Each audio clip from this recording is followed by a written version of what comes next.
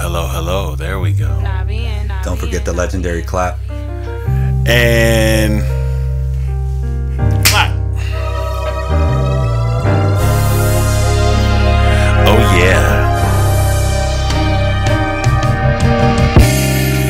And we are back again. Hold on. And we are back again. I just got to get my levels right. With the ATP podcast. It's your boy Jay here with Fig GPT, the legendary AI that covers all things tennis. And we've got a pretty good week. This lines up really good with the tour, right? Yes, it does. There's a lot to talk about for sure. Madrid, the Italian Open just started. A lot of the drama in Madrid, plus a lot of rule changes, all that stuff. It'll be an entertaining episode for sure. Obviously, we usually start with the WTA. Where do we start today? Yes, we're going to start with the Met Gala. So Serena, Sharapova, and Venus were at the Met Gala. And up the three, a lot of people were raving about how Venus looked. Okay. Serena, they were saying, no. It looked as if she was wearing a very poofy dress. Mm-hmm. Obviously, I'm not a fashionista. Yeah. But that's what was said about the dresses. Okay. Yes, and anyway, would you like to add something before I keep going?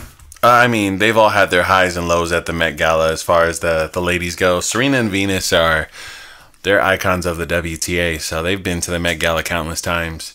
So, yeah, I mean, the Met Gala is where you dress extravagantly, experimental, and risky, and you do interesting things. And so, yeah, I don't expect people to like everything they wear every year. So I think we should definitely put at least one of them in their outfits as our thumbnail for this episode. Okay. And our cover art. I was thinking Iga, but you do you. We could put them both. Okay. By the way, thank you if you're watching on YouTube. Like, subscribe, comment, share. Anything else I should be saying? That's pretty much it. Support in whatever way you can. Even if you hate us. Tell us. So, Serena wore a gold Balenciaga. Okay. Okay, that sounds expensive.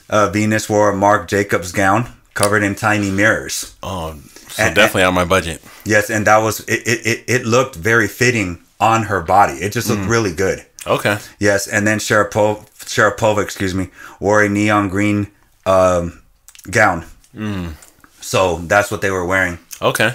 Yes, and again, the Met Gala theme was oh geez, I forgot it already. It's like earthly, earthly heaven or something along those lines. So time on Earth, something like that. Yes, so that was the theme. Mm-hmm. So anything else you'd like to add?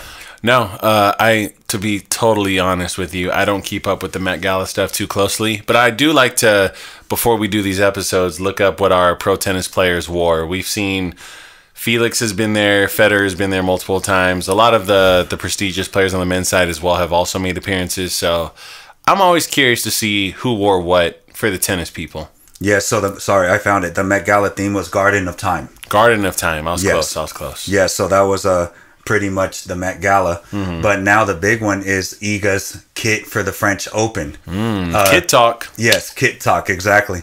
So she is wearing, to me, sort of a different color kit. Normally it's just a white or black with a pink stripe on it. But it has various colors in it. It's like a gradient, right? It's like a transitioning color. Yes, and the reviews are not good on social media. But you've seen the kit. What do you think of the new On's kit for Iga? I didn't think it was that bad. I don't look to On for how awesome looking any of their clothes are. I don't think that On knocks it out of the park in general with anything that makes me want to break the bank. But I thought that this was on brand for On. I thought it was decent. I don't think it looks that bad. The image we saw is just a billboard that only shows Iga's hat and her top. So we can't really speak to the entire outfit. But from what I saw, it looks decent. It looks average. It doesn't look like it garners a polarizing opinion. You know, it looks very traditional. It almost looks like a high school jersey. But to me, On, it's as I said, it's very just white with a pink stripe on it. They're normally very plain. Yeah, so it's not as if it's over the top either. Yeah. But here's some of the things on social media said about the gown. Okay. They're a horrible, extremely boring kit. Mm-hmm. sorry to say, but I see nothing interesting on about this kit. Quite the opposite, in fact. It looks more the same, like a bland at best. Yeah, I mean that's kind of what I was just speaking to. Are these people thinking that On has polarizing outfits in general? Right. I don't recall anything from On that made me go, holy smokes, I need to switch brands from Nike to this, you know? So I've never been blown away by what they make. So I'm a little surprised by people's reactions. They're a little odd. Yes, exactly. On in general is somewhat bland. Sorry. So what are your thoughts about the kits in general lately? Do you think that they're kind of on the blandish side compared to maybe 2010? No, I'm not going to call them bland, but I think kits in general are in a slump. I think that tennis clothing looks horrendous on average. I think most players, you think to yourself when they walk on that court, I hope they're getting a check for wearing that. You know, like, I mean, the first people that come to mind are like Tiafo. Right. He looks insane when he walks on the court sometimes. The clothes don't look like real outfit. It doesn't look real. It looks like a joke, like he's like a humiliation ritual or something. I remember in the 2010s, I remember Dimitrov, Taylor Fritz, Zverev, obviously Federer, Nadal. All of them had outfits that were pretty sick, you know, stuff that made you go, okay, I got to get online. Dominic Thiem was coming out in bomber jackets. Yes. Federer was coming out in like Asian collared shirts that were like an exotic polo almost. Nadal had the coolest shorts on the tour. You know, when he transitioned from baggy to more fitted, his shorts were really nice. Yes, exactly. Yeah, I mean, I just remember there being some. Zverev had the really cool shirts. They didn't look the best on him, but Zverev was wearing some shirts that I thought were really sick back in the day. And now I don't really see anything on the tour that I want to go purchase. Yes. You know, especially paying a premium for it. And we could even go as far as talking about how they discontinued the Vapor for a little bit and they buckled and brought it back now. But what were they thinking? You know, and this isn't one brand. This is several brands making mistakes. So, yeah, I don't know what's going on with kits, merchandise, branding of tennis outside of the court with clothing. What is going on? I don't know. As a matter of fact, Grigor a couple of years ago, maybe 7-8 years now, wore pajamas. He had the shirt and then he had pants and the sweater that went with the shirt, and it was horrific. Yeah. I got the shirt. I'll probably wear it so you guys know what I'm referring to. But I was like, there's no way I'm wearing those pants and the jacket. Yeah. It was like a repeated sequence, right? Right, exactly. Yeah, where yes. Excuse me. You can't wear that all at once. No, it's too loud. So now we're gonna get into Kendrick Lamar Drake feud. Oh. So Osaka was asked about the feud at the Italian Open. And then she said, what are your thoughts on the feud? She said that she's been going out listening to the Kendrick Lamar song that was released on May 4th, which is called Not Like Us. So she said she's been listening to that. And then obviously Drake responded with The Heart Part 6. And then she was asked, Osaka, do you think that Kendrick should answer to Drake's diss track? Osaka replied, I think he did a phenomenal job. I try to stay neutral, but I am a Kendrick Lamar fan, and I would like to see him respond to The Heart Part 6. What are your thoughts on Osaka's comment on this feud? All right, I'll tell you two different answers. Answer number one, I think it's hilarious that she chose Kendrick Lamar and is playing it to get amped up or whatever she's doing to get in the mood for tennis. And it's interesting to hear people like Naomi Osaka, who's kind of a softer, timid personality, talk about beef records and diss tracks. So that's entertaining to think about. But being realistic, I don't want to hear her opinion about any of this stuff. I don't care about it. I don't think her opinion has any value whatsoever when it comes to this. But it's fun to think about. It is fun to hear. So I get it. But Naomi Osaka's opinion on beef diss tracks sounds insane. Like, she gave a full-blown answer, by the way. Well, let's keep in mind, I don't know her relationship status with the father of her baby, Corday, but he is a rap recording artist. And that's what people on social media were saying. Why are you asking her this question? Because the baby daddy is a rapper? Yeah. If it wasn't for that, would you be asking this question to her? That's relevant. That's a good question. And I also wonder if she's talking to him about this and if there's any influence there. That's a good point. So, I mean, I don't want to dig too deep in this. I'm a music nerd when it comes to this stuff, so I have my conspiracy theories and stuff already about this topic, but I'll spare the listeners because this is a tennis podcast. But if I had to tell you who Corday's closest affiliations were with, it is Kendrick Lamar. Okay, there you go. Yeah, so. And before we go on, more tennis news. Mm-hmm. Drake was dissing Serena and her husband. Mm-hmm. And in this new track, Kendrick mentions Serena and says, stop dissing him, pretty much. Yeah. Alexis Ohanian. Yeah. So that's what he said in this new track, which is Not Like Us. Mm-hmm. So it is kind of tennis related. Yeah, it's got a little relevance. Yes, exactly. So, excuse me, we're going to talk about the biggest match now, which is obviously the Madrid final. Mm-hmm. A lot of people are just talking about it, raving about the excellence of the match. Mm-hmm. As a matter of fact, the pundits on Tennis Channel are saying this is the big FU for the lack of respect that the women got last year. Mm-hmm. As you know, they didn't get to speak in the women's doubles final, but now the match was amazing. Did you see it at all? I did. The build-up for this even was amazing. But you're talking about Iga Sabalenka, right? Correct. Yeah, that was a roller coaster of a match. Great tennis, drama. I mean, she was defending match points. This was a good one. And yeah, I think this demands respect. This was a good opportunity for, if you're not a WTA person, this was a match to watch to make you one. Yes. Sure. I looked at the match carefully.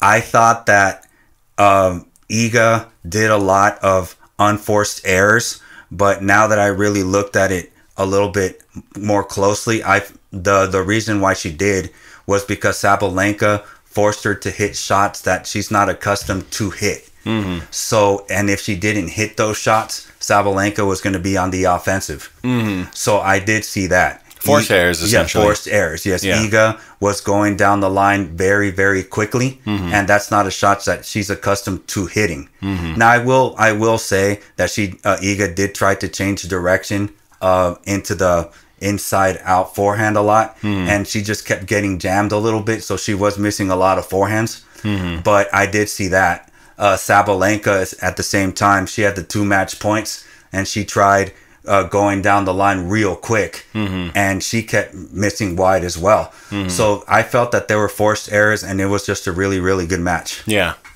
So, okay, so now I'm going to go with, I'm going to leave that alone for a little bit, mm-hmm. and I'm going to go to Danielle Collins. Uh-oh. So Danielle Collins said, who would have thought a granny like me could win 15 matches in a row?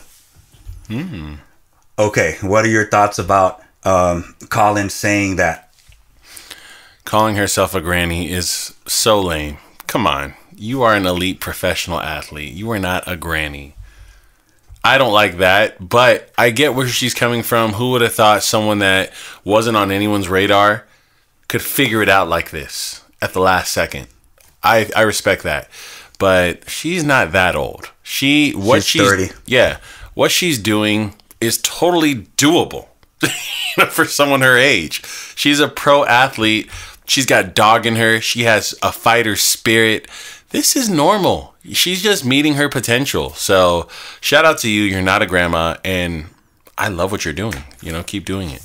Now let's take it for what it is. Let's say that she is saying she is a granny. What does that mean to the WTA that a granny, quote unquote, won 15 matches in a row? It's hard for me to respond to this because I just don't agree with it. But what I will say is this. I think that we can recognize from Danielle Collins' run that after the big quote unquote 3/4ish, 5ish, there is a significant drop off. There is a huge drop off in the level of competition, and Danielle Collins has exposed it. She's gone, okay, if I really, really dial in, I can take out pretty much the top 5 through 50. And she's proven it.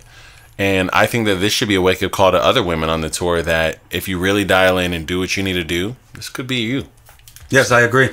She's playing at a high level, and I just think she's just trying to be funny. Yeah, she knows what she's doing. She's playing the game. Yes, for sure.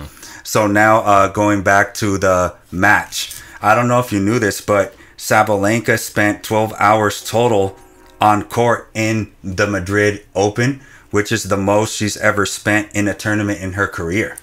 Say that statistic one more time for me. I was writing a note. So Sabalenka spent over 12 hours on court 12, okay. At the Madrid Open, which is the most she's ever spent in a tournament in her career. Yeah. And as you know, it doesn't change because they play 2 out of 3 in Masters 1000, 2 out of 3 in Slams. So what do you think of that stat? Do you think that she was spent going into facing Iga? It didn't look like it. I can say that for sure. I watched the match. She didn't look spent. But what I can say is her play style on clay, she's going to have to hit a few more shots than she's probably used to in a lot more rallies.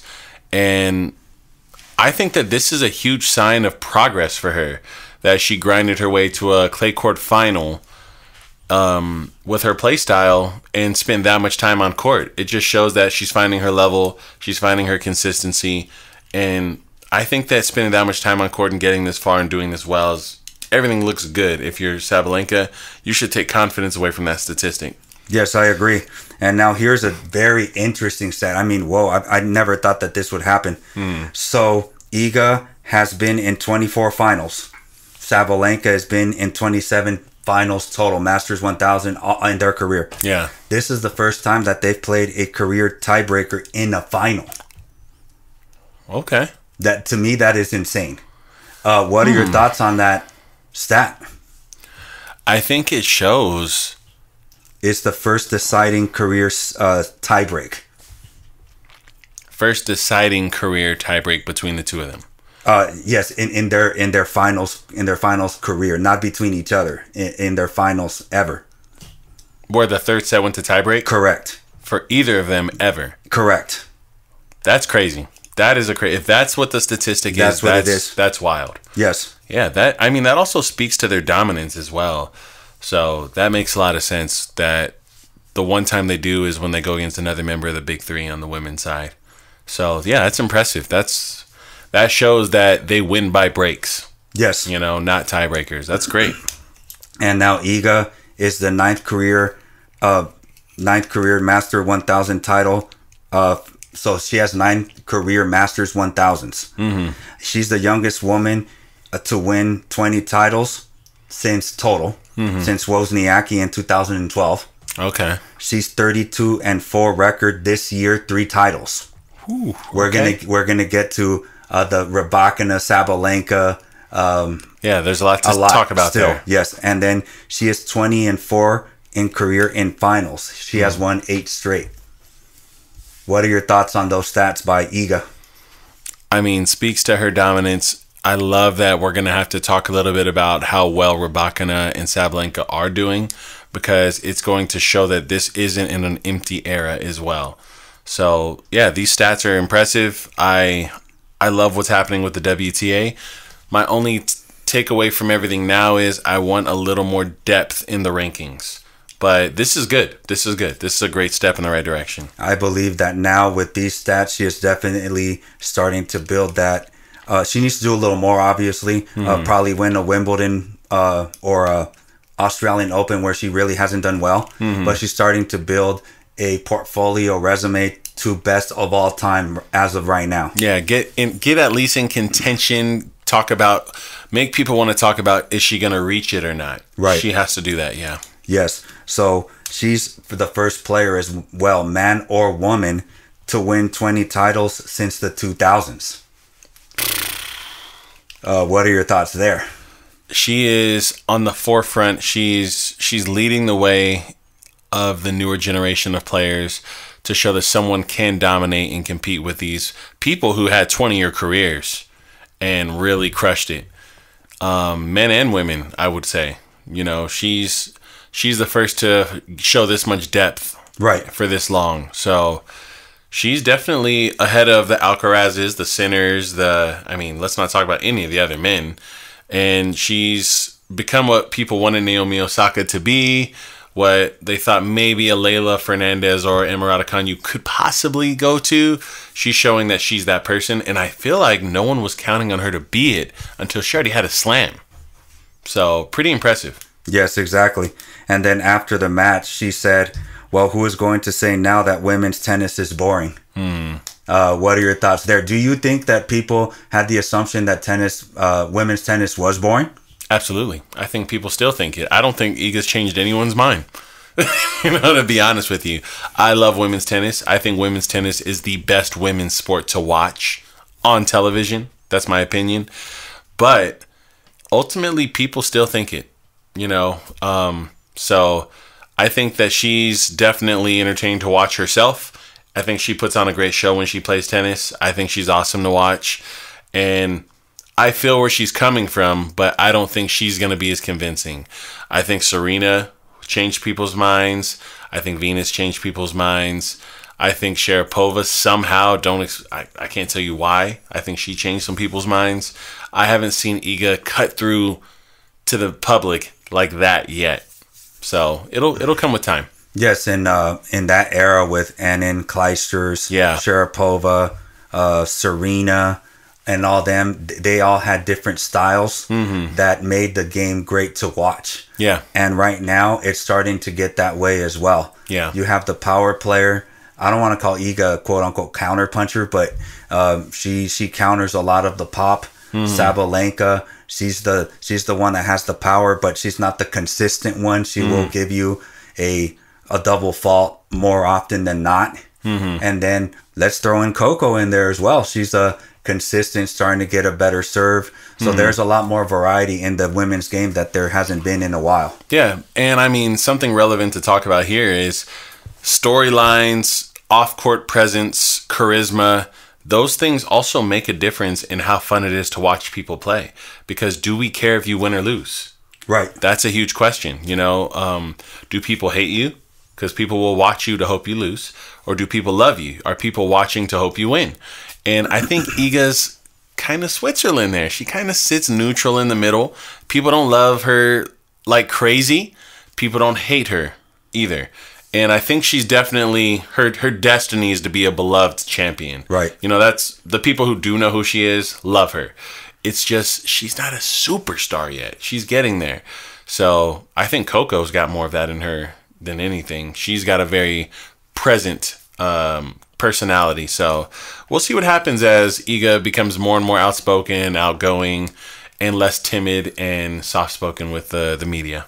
And just to compare with the players that were born in the 2000, Swiatek has 20 titles that I just mentioned. Alcaraz has 13. Sinner has 13.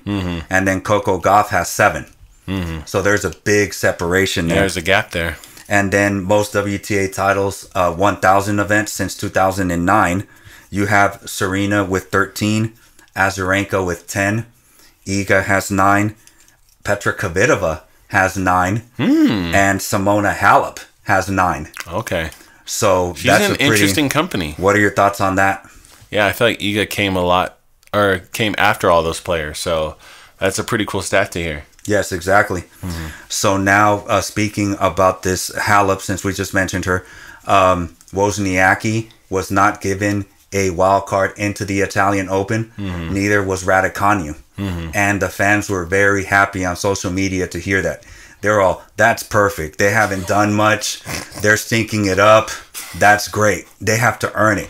Halep was actually given one, but she rejected it because she said, I'm not fit as what I want to be. I want to be a little bit more fit. She even went as far as to say, if I'm not super fit for the French Open, I'm just not going to play. And that to me is her best surface. What are your thoughts on Wozniacki and Raducanu? Wozniacki and Raducanu. Raducanu seems to be plagued with just little tidbits of issues here and there. And with Wozniacki, I'll be totally honest with you. I have not been watching a lot of her matches. And maybe that also speaks to why she's not getting an invitation. I don't think people are jumping out of their seats to watch her. And the tournament is going, look, this is the Italian Open. We don't need you guys to fill seats. And they're disinterested. Yes, that is true. So. And yeah, it is too bad. Yeah. Excuse me. But since... let's just talk about it since we're talking about that. We're going to talk about Ons Jabeur. She actually made a very interesting statement. So she said that, let me just read this part first. So she played Yelena Ostapenko. Mm-hmm. She won. And then on court, she was asked, why do you play well here? What motivates you? She responded in French, the conditions and the fact that they annoy me here by favoring men. That's why she plays well. What are your thoughts on her response? I love the petty chip on the shoulder response. I love it. I like the personality. And this is the stuff, you know what's funny? If she was doing a better job of winning more matches and being more prominent on the women's tour, I think she'd be one of those people who does make people watch. But, you know, she's just struggled a little bit at the big stages and at the slams. And so she's not in those conversations. But that's the kind of stuff we want to hear. And that's the kind of stuff that makes people love or hate you. Polarizing players. And she went as far as to say, in Europe, and especially at the Madrid Open and at the Italian Open, they're very sexist. Mm-hmm. They don't respect women. Mm-hmm. So the comments on social media were, oh, in Saudi Arabia, they respect women. So they just went at her for saying that comment. Mm-hmm. Now, Feliciano Lopez was quick to respond and said, we tried to learn from our mistakes. We didn't do that this time.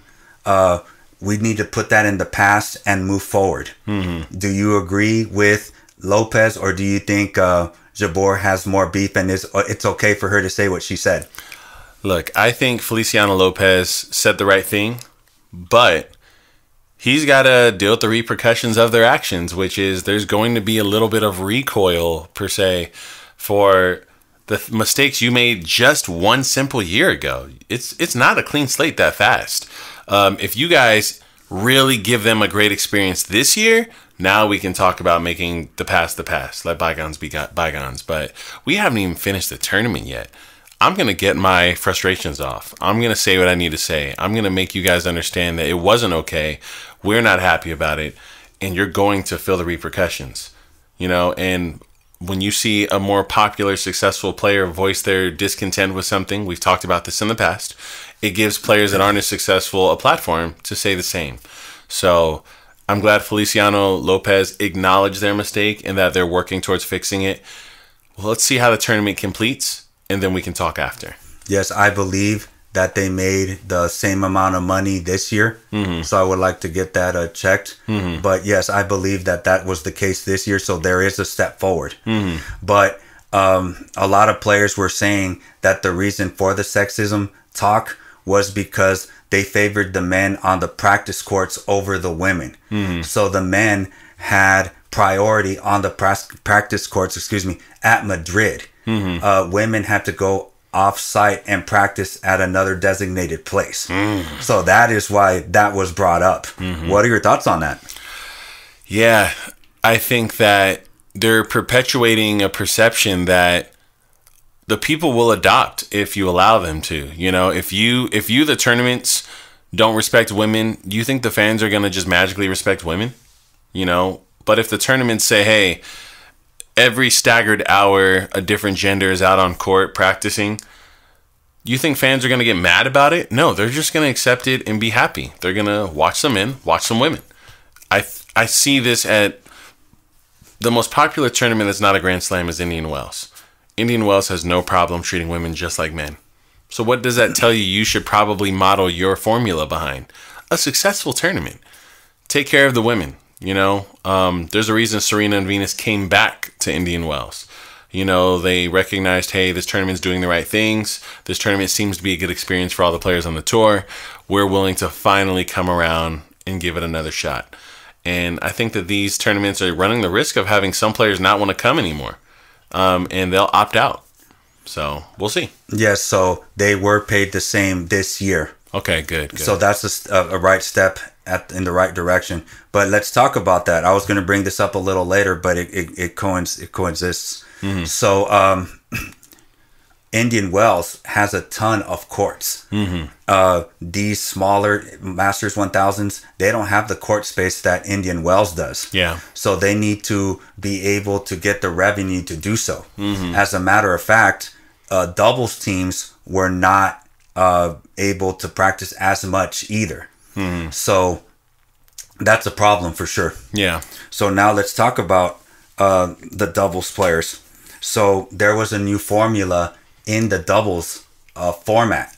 They are favoring more single slots than the doubles. Mm-hmm. They're playing in the second week of the tournament. Mm-hmm. We'll get to that in a bit. And there's the speed clock is a lot faster, mm-hmm. and the sit down time is a lot faster. Mm. And they're thinking that this. So Chandra Rubin was asked, "What are your thoughts about this?" Mm. And her response was, "Yes, double slots are getting taken away from double specialists, mm-hmm. but if you see it half full, the singles players are bringing the attention to the doubles." Mm-hmm. Courier was even saying doubles play gets 20% of the total purse, and they're not worth that 20%. Mm-hmm. What are your thoughts on those comments? Look, tennis media, this is a long, heavy topic that I could go in on for a long time. I'm going to try to give you a very short, compact version of it, okay? Is doubles entertaining to watch? Yes. Is doubles lacking in the media department? Yes. Is doubles on television easy to watch? No. Does media, television airtime, and storyline narratives and things like that alter whether or not people want to watch people play? 1000% yes. Do doubles players make as much money as singles players? No. But is it because media doesn't cover them the same? People don't talk about them the same? They're not put in a position to get attention and sell tickets? That's the actual source of the issue. And I think that we've kind of dug a hole for doubles players where they no longer have clout on the tour, and it's unfortunate, but that's just what it is. They play no ad scoring. They don't do press conferences. They don't, like, there's so much wrong with the way they treat doubles, considering, here's another thing. I've been to pro tournaments, right? When I go to a pro tournament, how many of the fans actually know anything about tennis in the crowd? I would say more than half don't know what the hell they're watching. They don't fully understand the game. They don't fully understand the score. Some of them don't even know when a player won the point or not. But for that kind of person, what do you think is more fun to watch? Singles or doubles? For that average viewer that's buying a ticket, doubles is more fun to watch. So for me, I really think that it's really a misstep the way the tour treats doubles players. I think there's a lot of money being left on the table. I think that doubles players are more fun for the average ticket buyer. I think doubles players, if we did ad scoring, extended the matches, gave them more time, we would see more consistent champions on the tour. And I think that people would enjoy it a lot more if media covered what's going on out there. We talk about how the Bryan brothers, one of them basically knocked out the other one on court, live on television, and no one knew about it. Right. And that would have got so many clicks and engagement. It would have been viral on the internet, but it just went under the rug because no one pays attention. So, yeah. Do I think singles players would still fill more seats? Yes. Singles players are fun to watch. They have storylines. We know the love triangles of singles players. We know when they switch coaches. We know when they go on vacation. We know everything about singles players. How much coverage do we see for doubles? That's true. Not enough. So I don't want to dig too much deeper into this, but I genuinely do think that doubles could do better. I dislike the trend and the downward spiral that we're putting the doubles tour on, and I hope there's reform down the road at some point for it. For the most part, doubles is relatable to the fan. Yeah. Because they would rather play doubles more than singles. Yeah, and the recreational level. Level. Absolutely. So why not give a little more attention to them? This is something that just can keep going on forever. Yeah. But I'm gonna read the new rules. So again, up to 16 slots reserved for a 32-team draw. So 16 slots automatically reserved for the singles players. Now here's the thing too. I don't know if this is considered a singles and a doubles player, because Zverev and Monte Carlo played with Marcelo Melo. So I don't know if that slot is for the singles player only. You understand what I'm saying? I see what you mean when they hybrid the team. Exactly. Yeah. So I don't think it's fair. I think it should be more 10 slots. I think that the doubles players should get a little more slot play in the Masters 1000. Yeah. Because they would have to be ranked top 16 in order to be able to play in the Masters 1000. Yeah. If not, they're not going to play. So how is that really fair to the doubles team that's what they do? Yeah. So I think that's unfair. Again, it's going to be covered in the second week of the tournament. Once the tournament's starting to die down and a lot of singles players are getting eliminated, now the doubles tournament will be ran. So that's that. I'm going to get to that in a bit. Then you got the reduced clock, as I stated. It goes to 15 seconds instead of 30. Now, what are your thoughts on that before I give you mine? I don't like it.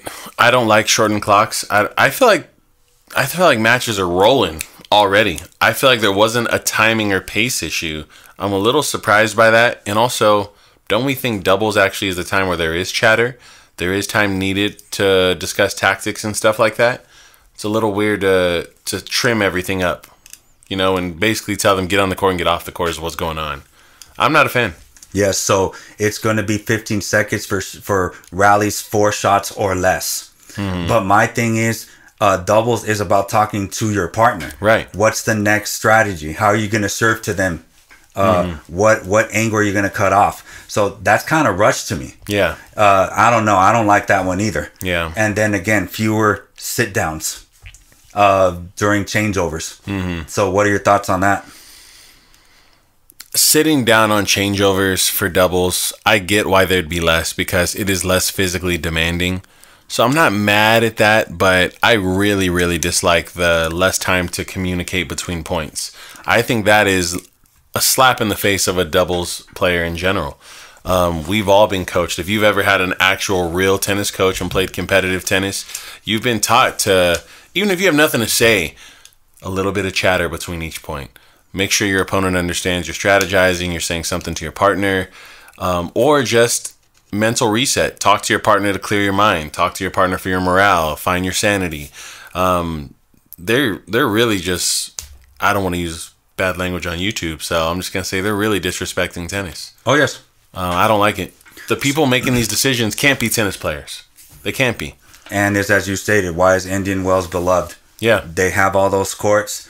People love to see these spectacular doubles teams being formed, and they have the court space. So instead of cutting it down, they need to build the revenue from the people coming in order to expand the tournament a little more. Yeah. So there could be more practice courts for the women and more doubles being played. Yeah. So it is what it is there.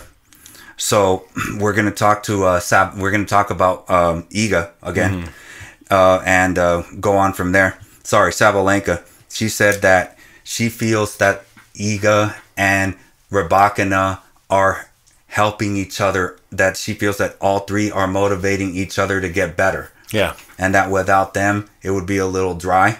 But now that they're there, that they're pushing each other to make themselves better. What are your thoughts on that comment? I mean, it sounds like a very familiar tale. Nadal, Djokovic, Federer, right? Federer starts taking his backhand early. Federer finds ways to hit his backhand down the line. Djokovic becomes an expert counterpuncher and a master of baseline court control and changing direction. Nadal masters his improving his serve motion, making his backhand more formidable, starts coming forward to the net a little bit more. Do these players, do any of them do any of these things if they don't have to beat each other? Probably not. We saw what it looked like when Federer was kind of the lone wolf before the big three fully formed. And how many adjustments was he really making out there? until he started losing to Nadal. And then I don't think he was really coming to the net until, this might be a hot take, no one's ever said this out loud that I've heard. I think him coming to the net is a solution to beat Djokovic. I think his change of paces, the saber, the rhythm breaking, the not doing long exchanges from the baseline with a master of changing direction, that comes from trying to beat Djokovic. So I think that this is the exact same thing on the other end. I love that Rybakina and Sabalenka's play styles are a little more similar, but Iga, she's growing as a player, having to deal with these monsters. Yes, so exactly. She, for me, is evolving the most out of the three. Yes, so just real quick, head to head, she is now 7-3. Iga versus Sabalenka, she's 7-3 now. Mm-hmm. Sabalenka versus Rybakina is 6-3. Mm-hmm. And as I stated, Rybakina is just a little more consistent to me than Sabalenka. Mm-hmm. So that's why she is 4-2 against Iga. Yeah. So now let's switch it around and talk about the poor wolf left out, which is Coco Gauff. Yeah. But she has a winning record against Rybakina and Sabalenka. Mm-hmm. They've only met once. Yeah. Rybakina and Coco Gauff. Yeah. And she beat her. Mm-hmm. But unfortunately, I'm going to say it. She's 1-9 against Mommy Iga. That's a crazy record. So that is a big gap. Yeah. So what are your thoughts on that? Look, as much as we can talk about the 1-9 gap, I would be fine with the gap being large if she can change the dynamic in their head-to-head in the current event status, the what have you done for me lately. If it turned into she's now 5-9 and she won their 4 last meetings, we can talk about a big 4. We don't have to necessarily acknowledge the head-to-head if you've been winning the majority of the current matchups. But she's still getting cooked out there, you know? It's not boding well for her. And if she makes it to more semis and finals, as she kind of has been over the last 12 months, then we can talk about if she has great records against Sabalenka and Rybakina that aren't just 1-2, 0-1, stuff like that.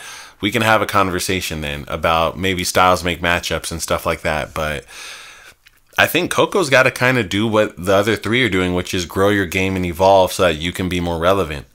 Coco's proven that the rest of the tour she can handle. Right. But that big 3 is the next animal she's got to tackle. And she's halfway there. Yes. So you think that as long as she keeps making more semis and more finals, then the head-to-heads won't matter, and now it could be considered a top 4 instead of a top 3? No, what I'm saying is if she makes more semis and finals, she'll have more opportunities to strategize and hopefully beat some of them. Like I said, if she gets to more semis and finals and she's beating Sabalenka and Rybakina and just losing to Iga, maybe there's an opportunity for conversation. Okay. If she can start beating Iga and still doesn't have a winning record versus Iga, I think it's an undeniable conversation. So she still has plenty of work to do is what I'm saying. Okay. And then Andy Roddick chimed in, and then he said there's a big gap between those 3 and Coco. Yeah. But he did say that she is a second serve away from being right there. Mm-hmm. What are your thoughts on that? Do you agree with Andy Roddick? I'm not in love with the Gauff forehand yet. I think it has improved. I think it's going to keep improving. I think she's a second serve and a more aggressive dictating forehand away from being an undeniable big 3. I think she surpasses Rybakina if she has a strong forehand and a strong second serve, which is so doable. That's so accomplishable for a pro athlete to develop a stronger forehand and second serve. We've seen several players on the tour do both of these things.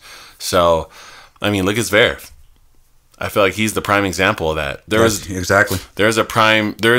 He's a prime example of incredible backhand, decent forehand, double fault king. And now we're talking about him being the dark horse at the French Open. So there's opportunities there, and I think that she's young enough that it's a matter of time. That's true. I still would say big 4 if that were to happen. Yeah. But her second serve, it kicks right into their forehands. Mm-hmm. So, yes, she needs a lot of work there. Mm-hmm. And we can go on and on about her forehand. But Brad Gilbert made it a point not to fix the lifting of the leg, not to fix having an extreme Western grip just to hit flat. He said, we're going to work with what she has, and it has been working. So he said himself that he wasn't there to change stuff. It's just to make it better. Yeah, I'm not mad at that philosophy. I'm really not. I think that you don't need to have a flatter grip, per se, to have a better forehand. Right. So I'm right there with him on that. Yes, so as long as she can fix the second serve, the serve in general. Yeah. Although she can serve bombs, she serves around 120. So as long as she can fix that, she's going to be right there. Yeah. And now, sad news to report, the end of Tsitsidosa. Paula Badosa broke up with Stefanos. Good for her. She wrote, he's the right guy, wrong time. Oh, one of those. Do you think that was too diplomatic? Do you think it was true? Oh, man. I think that it was the wrong guy and there wasn't a time. But she's clearly got a good soul and a good heart. I'm happy for her. I'm happy for her. And you know what? I'm happy for him also. Take that heartbreak and put it into an energy to win the French. That's the best I got for him. But I'm a hater, so look. I thought you were gonna hate as you do on Casper Ruud. No, I'm learning to love. I'm trying to have a bigger heart for the tour. Look, and you overheard me on court recently saying these things, but I love Tsitsipas' actual tennis game. I think his game is pretty. I think his forehand is incredible. I think that his overall style aesthetically is very pleasing. I think he might have the weakest backhand in the top 10, but you know, it's top 10, you know, so I respect Tsitsipas as a player. I'm just not a big fan of the commentary and what he's saying with media and what he's doing off the court and his antics, and I don't like those things. But as an actual athlete, I think that this is probably a positive for him, in my opinion, and I think that he's a great clay court player, so I hope this is fuel. So you're saying to me that you don't like it when he says, we take a shower to wash our problems away? I don't like anything he says off the court, to be totally honest with you. I think Nick Kyrgios is a bully. I'm like, come on, man. You guys are professional athletes. If you think he's going to be your friend on that court, you are warped in the head. You know, I think that he says things that just let me know he's not fully there mentally as a pro athlete.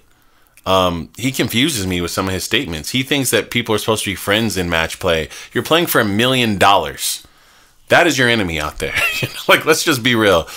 We here in rec play, when someone does something overly aggressive, we go, hey, you're not playing for money. Guess what, Tsitsipas, you are. That's true. So, yeah, I think you want to talk about small changes to make a big difference. I think him becoming a more mentally sharp pro athlete makes him a top 5 athlete like that. Yeah, that. I agree 100%. But I think I dived in too much into this, but I'll say it anyway. Paula Badosa is limited in the amount of time she has left on tour, in my opinion. She's had a lot of back problems. She's had shots on her back. So she's limited to the amount of pro time she could have. Yeah. And it's probably a couple of years. Yeah. So she needs to focus on the task at hand. Yeah. So maybe it is wrong time. Maybe. I understand that. So okay. I tried to dive into it a little more. That's a nice, friendly analysis. I really like that, actually. Okay. You're right. And since we don't have a lot to talk about Tsitsipas, but we did speak on it off air, I believe it was Patrick Martaglio who said that Tsitsipas has the best forehand on tour. Do you agree with that? I don't. I think he probably has a top 5 forehand on the tour, but I don't think his forehand is better than most players. I think that his forehand protects his backhand better than most players on the tour. But it's unfair to penalize players who just happen to have a good backhand too. You know, like, look at the center forehand. It actually can hit through Novak Djokovic. Right. Have we seen Tsitsipas do that? No, because he's busy protecting his backhand, you know. So it's little things like that that make it hard for me to agree. I think that he has a top 5 forehand. I think that he has an amazing forehand. I would compare his forehand to Felix Auger-Aliassime's. Okay. I think that their play styles are very identical. Tsitsipas just has a much better service package. His first serve and second serve are superior. That's fair. Yes. As far as spot location, the second serve, the difference between Tsitsipas' second serve and Felix's is night and day. But that's who I would compare his forehand to.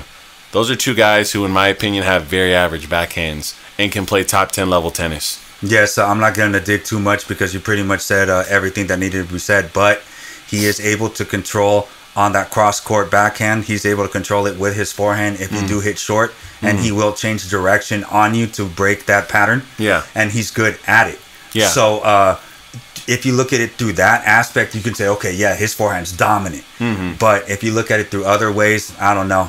As you say, Sinner's more penetrating. Yeah. Alcaraz has a very deep penetrating forehand as well. Yeah, so. Absolutely. And you can't penalize them for not having to cover up a hole on the court. Right. You know, that's not fair to them. So I think that he has a great forehand out of necessity for survival. Right, exactly. So now we're going to get to the big part of this, which is Masters 1000s used to be covered in about 7 to 8 days. So every single day you're probably on a court. But now it's being extended over 2 weeks. And Rybakina, Garcia, they're not happy. They're saying you're making the calendar too long. And Rybakina went as far as to say that could be one of the reasons why Ash Barty stepped away from the game so early in her career. Medvedev, on the other hand, said, I actually like the fact that it is 2 weeks long. He actually said, if you really look at it, it's really a week and a half.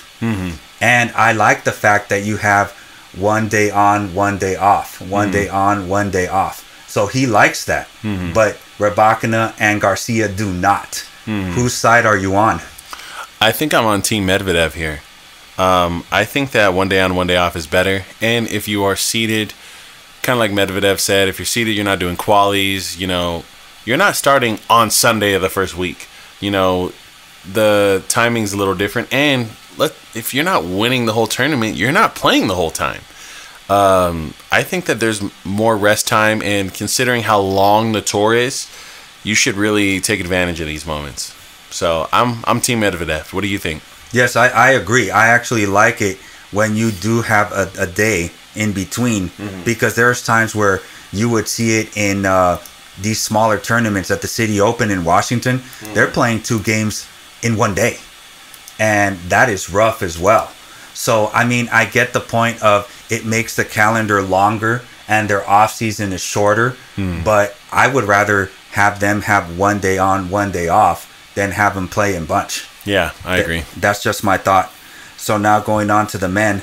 So for the first time in tournament history, none of the top 6 men seeds made it to the semifinals in Madrid. What are your thoughts on that? Let's talk injuries, right? Let's talk injuries, because that's a huge part of it. Our top 3 were all injured, right? Alcaraz, Sinner, Djokovic. Djokovic didn't show up. Yeah, just didn't show up. Right. Sinner. So like half of them. I mean, it's a loaded statement because half of them didn't even play basically. And then Rublev is now number 6 in the world after winning. Right. So I think it's a little bit of a loaded statement. I think that it's not as crazy as it sounds. But it is an interesting factor because it speaks to the depth of the top 10 on the men's tour, which I think there's some depth there. I think that the guys that we thought were just hard court specialists are showing up on clay. The guys who we thought only do well on clay are showing up on hard courts and grass courts. The tour's looking really good right now. Yes, I agree. Yes, before I keep going, I forgot to mention this on the doubles topic that we had. Korda and Jordan Thompson ended up winning Madrid. Woo! 2 singles players playing doubles. Wow. So I guess there's a point of inviting more singles players into a doubles tournament. There you go. Yeah, singles players, we've always said this and know this. Singles players can come to doubles and succeed. double specialists cannot go over to singles and succeed. It's just been proven. So, I mean, this just speaks to that. Yes. So now going to Alcaraz, he withdrew from Rome as well with his forearm issue. And so did Yannick Sinner with his hip issue. The French Open is weeks away. Do you think they'll make it? I hope so. It sounds like Sinner is very much on the fence about what his health will be like. From what I heard, he very openly said, look, if I'm not 100% in contention of winning that event, I will not be showing up, and I will focus on the big picture in the long term and not on chasing points now. Beautiful mindset. I agree with you 100% on that decision. Alcaraz, it seems more gray and ambiguous for me as a spectator. I can't tell how serious this injury really is because he played great and lost to the guy who won the whole thing. And then also right after spoke about how, this was bothering me. This was the situation. So I think Alcaraz will see at the French. I do. I think that he'll take this little bit of time before the French to heal up. He's got physio with him. He's got all the right people around him to help him heal at the right pace and speed. And also, I don't know if he wants to miss an opportunity to win a French Open this wide open. That's true. It's an opportunity for sure. That's true. So we're going to go to Nadal. Prior to Madrid, he was outside the top 500. He was 507. After his run, he is very close to 300 in the world. He is playing in Rome. If he does it again, he can get probably around the 100 part to where he would automatically get a qualifier. Not that he needs one because they're going to accept him anyway. Yeah. But what are your thoughts on Nadal's spike on the rankings?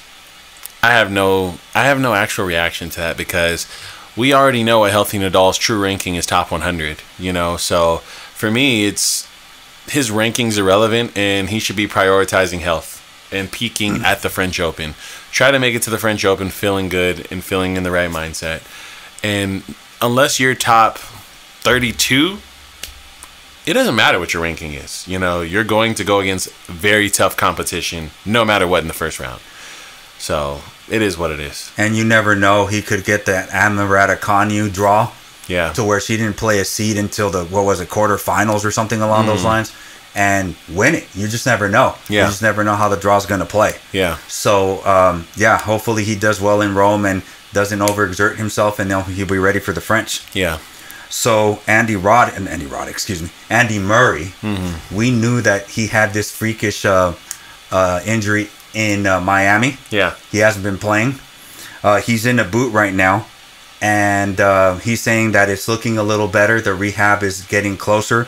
And hopefully he's able to return to the grass. That's where he really wants to play. Maybe the Olympics. What are your thoughts on Andy Murray? This injury might be a blessing in disguise for him. We talk about with other players how injuries extended their career because of the less court time. And I think maybe this is a great opportunity for him to be resting the hip. And while he's healing the ankle, right? Yes. So I think that this is not necessarily a bad thing. Look, Andy Murray ain't a clay specialist. If there's ever a time for him to miss some tennis, it's right now. So we love Andy Murray. We miss Andy Murray. I don't think the tour, this part of the season, needs Andy Murray. So this is a great time for him to rest. I hope he does get better in time for the grass, though, because that's when we want to see him. Right. That's when he can work that slice, and his grinder style gets rewarded on grass because now his shots are naturally more offensive. So hopefully he makes it out there. Yes, I agree. So we're going to talk about the big ranking moves. We had Yuri Lehechka moving 8 spots to 23 in the world. Rublev, after winning Madrid, he went up 2 spots. And the biggest one is Aliassime moving 15 spots into the top 20. He's been struggling a lot, and now he's in the top 20 with a final in Madrid. What are your thoughts on Aliassime? You want my real thoughts? That's your little brother, right? That's my boy. That's your boy? I love him, but let's be real here. He had 3 walkovers and 1 draw. Is that his responsibility or fault? No. But does it mean something in regards to how many points he collected in this event? Yes, it does. I don't know if he showed up to that final just fresher and put up a great fight, or if he's playing at a very, very high level right now and looking better. I'm not sure. But I don't want to get too ahead of myself as a fan and supporter of him, because 3 walkovers in one tournament and then making it to the final can be very tricky as far as perception goes. So I think time will tell with us how well he's really playing. But I think this is a great opportunity for him to walk away with his morale high and his confidence built. And it was a heartbreaking loss. He put up a fight in that final. So we'll see what happens, but I'm not in love with the ranking change. I think that he still needs to prove to me that he can beat a tough draw of players all consecutively with no walkovers.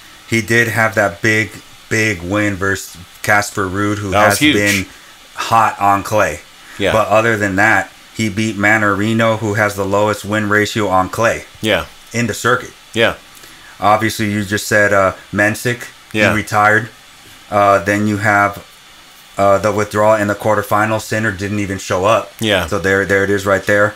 Leheshka withdrew in the middle of the match. Yeah.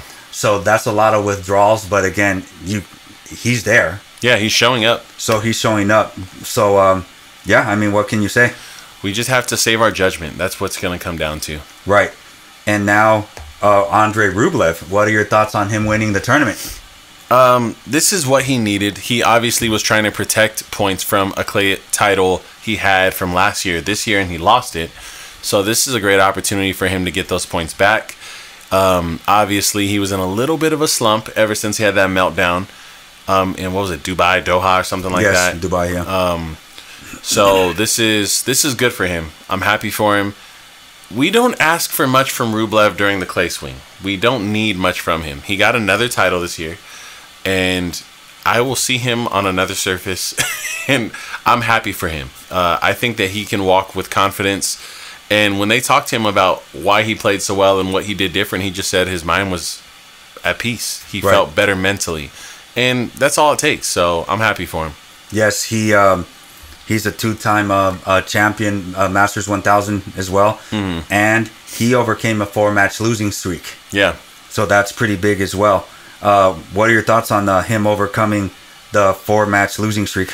We know that wasn't going to last too long. This is a high-level player who's we were almost branding him as Mr. Consistent quarterfinalist for a long time. And for him to have his first little slump in quite a long, long time, I think that he's good. I think that this is great for him. He is a human being. There is going to be deviation in performance. Him having a little bit of a slump during the clay season at that is totally understandable. And the fact he got out of it in that same clay season, he's going to have a good year. And as a matter of fact, he is the first player in ATP history to win a Masters 1000 after having a losing streak of 4 in a row. That makes sense. And if there's someone I thought could probably pull it off, it's him. I didn't think he'd do it on clay, but I'm impressed. And just to review him, he did lose to Leheshka in the second round at Indian Wells. Mm. And then he lost his first match in Miami, Monte Carlo, and Barcelona. Mm. And now he won the title. Yeah, I love it. So that is very, very impressive. Mm. So now we're going to go to retirements. First, we're going to talk about Diego. Diego Schwartzman announced his retirement. He said he is going to play this year and then retire in Argentina in 2025. Yeah. Just like Del Potro did. What are your thoughts on the career of Diego Schwartzman? Diego Schwartzman had an amazing career. He earned the respect of every single pro athlete on the tour. This is a guy who went blow for blow with Rafa Nadal on clay, and he's like 5'7". You know, you have to be a complete machine to be able to play at a level that high with a body that small. So, I just don't think that playing at his body size at that level is sustainable for more than 10 years. So, I salute him. I congratulate him. I respect him. But I'm not mad at this retirement. I don't know if there's a second wind in someone who's got to play on such a physical tour now. You know, the guys at the top now are, I would say 4 or 5 of the guys at the top of the tour right now are clubbing the ball so hard. I don't know if having those shorter legs and having to go blow for blow with those players match after match after match is plausible. The grind is very hard. So I like his decision, and I look forward to his retirement. Yes, he broke a lot when he was playing. He was able to redirect balls as well. He got the most of what he had, and he used it to his fullest potential. Yeah. And the fact that he didn't have a big serve, and the fact that he kept winning matches was amazing. He beat Nadal at the Italian Open. He's made a couple of semifinals runs. He's a good player, and I will miss that David story for sure. But this is an interesting retirement. Camila Giorgi, she's a lingerie model and a tennis player. She just retired out of the blue. Yeah. Before I get to that, let me read you her accomplishments. She has 4 career titles, 1 WTA Masters 1000, 2018 Wimbledon quarterfinal, and a career high of 26. So she was playing, and then all of a sudden she didn't announce it. She just retired quietly. It was on a list by the IPTA, and it read Camila Giorgi retired. She didn't even announce it. Interesting. What are your thoughts on that retirement? The way she did it. You know what's funny? I'm not really mad at it because maybe she's just not looking to overly glorify her exit from the tour. You know, and she's clearly got other ventures going on where she's on the forefront and being spotlighted. And I'll be frank with you. Most of the time when people are talking about her, it's not for how well she plays tennis. You know, so I don't mean to be that guy, but congratulations to her for reaching the pinnacle of sports. And being a professional tennis athlete on the tour and winning the matches she did win. But, you know, I'm not really upset at the way she exited. I don't think every single player who stops playing tennis needs this big farewell tour. You know, I think that she probably felt that she didn't need to make it a spectacle and that she's got other things going on. This is not the end for her, and her identity is not just the sport of tennis. Yes, to me it was just weird that she didn't even announce the retirement. At least announce the retirement. Maybe a tweet at least. Yeah, something, yes. She doesn't have to have a farewell tour, but announce it. And just the fact that she did it, it was strange. Very strange. Maybe something happened off court we don't know about. Yes, exactly. And now the big retirement, the biggest what if, as you called him in a previous snippet, Dominic Thiem. He is retiring in Vienna this year. Oh my goodness. Former U.S. Open champion. Maybe we can look up his career stats and stuff. I'm looking him up right now because this is a big deal to me. This is my guy. But what are your thoughts on the announcement by Dominic Thiem? My heart hurts, but let's be honest here. It's been tough. It's been tough to watch Dominic Thiem if you're a real Dominic Thiem fan. He's 2-7 this year to date. And he ran into Tsitsipas like 3 consecutive times in the last 12 months. So I get it, you know, and I really don't think he'll ever get back to that level he was at. And is he Hall of Fame? He's Hall of Fame, right? Yes, I mean... Yeah, he's a Hall of Fame athlete already. He's got a Grand Slam already. That was always a criteria. Yeah. Here's why I think he's Hall of Fame. Yes, he has a Grand Slam. It's an asterisk Grand Slam, but a Grand Slam nonetheless. But on top of that, he's the guy who really went blow for blow with the Big Three and earned everyone's respect on the tour. If you're a Nadal fan, you feared Dominic Thiem in the draw. I really think it sucks. I mean, this guy, he was kind of the face of the one-handed backhand, or he was going to be the future face of the one-handed backhand for all of us once we lost Stan Wawrinka and Federer and Gasquet. Right. He was that guy who was going to still carry the tour and stay in the top 10. So this is another Del Potro. This is a what if guy, you know. Yes, after that wrist injury, it's just been, he hasn't been able to recover. And for the most part, people in general, in the beginning, they were just saying he just hits hard. He doesn't have a plan. But he was able to construct point by hitting that out wide forehand. Yeah. He would hit frozen ropes off of the backhand. And I would never thought that I would see the Stanimal on tour longer than Dominic Thiem. Me either. I thought Dominic Thiem was here to stay. It is very unfortunate on the retirement. and he did have a lot to offer, as you stated. He had a very good record against the big three, and it's just sad to see the biggest what if, quote unquote, on his retirement. I will go out with these last few statistics. He hit a career high ranking of 3, which is during the era of the big three. Right. That's incredible. And also he has 17 titles. There you go. So yeah, that's a Hall of Fame career. Yes. For sure. And what do you think of Diego? Is he a Hall of Famer? No, he's not. I think he'll be remembered for his height and what he did with it, but I don't know if his accolades really add up to Hall of Fame. I'm not sure about that. I can double check, but I don't recall him having the same level of accomplishments that Dominic Thiem did. Are you looking up his career stats? Yeah, I had already looked him up because I know okay. he's 0-4 this year. But yeah, he has 4 titles, career high ranking of number 8. That's impressive. That's impressive. But yeah, he's 0-6 this year. And yeah, I think 4 titles just might not be enough. Okay. I don't think that's enough. Otherwise, we got to talk about putting Ferrer, Burdage. Yeah, there's a long line he's in the back of. That's all I want to say. If he's a Hall of Fame athlete. Okay. Is there anything else you'd like to add? I think that's everything. All right. In that case, I hope you guys were entertained.